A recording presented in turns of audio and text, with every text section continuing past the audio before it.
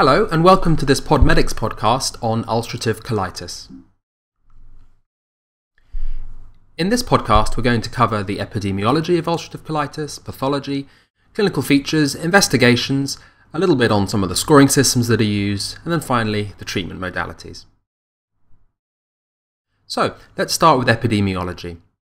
The first thing to say is that ulcerative colitis is a common condition, and you'll certainly see it in your practice as a junior doctor, both in a medical and a surgical setting. If you want to get more detailed, the prevalence is roughly 150 per 100,000. The typical patient will be middle-aged, either male or female, but it's useful to note that there's a slight female preponderance. In terms of smoking, you should be aware that smoking is in some ways protective for UC, although of course you'd never recommend it for the prevention of UC. This is in contrast to Crohn's disease, where smoking is a risk factor. In terms of pathology, we can look at both macroscopic and microscopic features. For macroscopic, the typical pathology is continuous involvement of the colon and rectum with no strictures. Microscopic is often something that comes up in exams, written exams usually, and the things you want to look for in questions are this characteristic triad of mucosal inflammation and crypt abscesses, shallow ulceration, and marked pseudopolyps. So, let's talk now about clinical features, i.e. the symptoms and the signs. As always, we divide up symptoms into systemic and specific. This is a whole body inflammatory condition, so in terms of systemic, we see malaise, anorexia, and weight loss. For specific, often there is bloody diarrhea, there may be abdominal pain, particularly lower abdominal pain, as well as rectal symptoms such as tenesmus and fecal urgency. Let's move on now to signs. When you're thinking about signs and learning about them in the context of a specific disease, always think as if you were actually examining the patient and group them in this way. This is important because when you come to actually examine patients, you'll get into the habit of noticing patterns of disease. So, starting with inspection. The patient may be very thin, reflecting a degree of weight loss. They may have a fever if their ulcerative colitis is flaring at that particular time.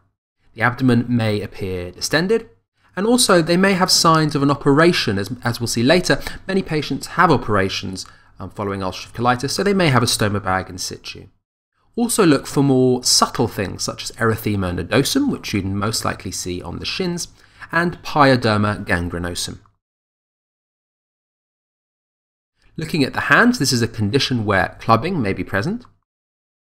Moving up the arm, up to the face and the eyes, ulcerative colitis is a systemic disease and can affect the eyes in a number of ways. The three most common things are iritis, episcleritis, and conjunctivitis. For the abdomen, once again, look at the abdomen and see if it's distended, and also note if there's a stoma in situ. Also note the presence of any tenderness. Okay, moving on now to investigations. Let's use the Podmedics investigations table here. So, for cultures, if the patient presented perhaps with sepsis or with a fever, you'd want to consider doing blood cultures.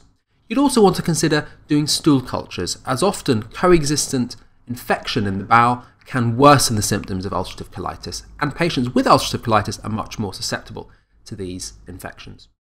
For bloods, you'd want to do a standard set of bloods. Particularly, you'd want to look for any signs of inflammation. So in the full blood count, you might see a raised white cell and you might see a raised CRP. Patients may also be anemic. And you'd also want to have a look at the LFTs because patients can lose a lot of albumin through diarrhea and therefore they may have low albumin on their LFTs. In terms of imaging, we're going to see more imaging in a moment, but the key imaging investigations are an abdominal film, a chest x-ray. More advanced ones may include a CT abdomen, and also gastrographin enemas, or indeed barium enemas. For scopic tests, you consider perhaps doing colonoscopy and biopsy, and we'll see why that's important in a moment. So, in terms of the abdominal film, the thing you're really looking for is this toxic megacolon. And you can see here is an example of an X-ray with toxic megacolon, and the key figure to remember here is greater than 6 centimeters diameter.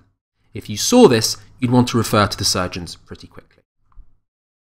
You do a chest x-ray because these patients are at increased risk of perforation, and as you can see here, there is air under the right hemidiaphragm, which indicates a perforated intra-abdominal viscus. More specialised investigations include barium enemas. Now, the classical feature on a barium enema that you can see in this X-ray is a loss of the hastral folds in the descending colon, and this is often referred to as lead pipe. Other more subtle abnormalities can include thumbprinting, which represents mucosal thickening, and pseudopolyps, which represent regenerating islands of mucosa. In terms of severity, you should know that there's something called the Truelove and Witts criteria, and this allows you to classify ulcerative colitis into mild, moderate, or severe. I don't think it's necessary to learn all the features of this table, but you may wish to learn the 6 elements of the Truelove and Witts criteria. These are the frequency of defecation, the presence of any blood in the stool, the presence of fever, tachycardia, anemia, and a raised ESR. Okay, let's talk about the treatment of ulcerative colitis now. So, there are lots of different situations which ulcerative colitis patients present with. These include an acute presentation with severe colitis.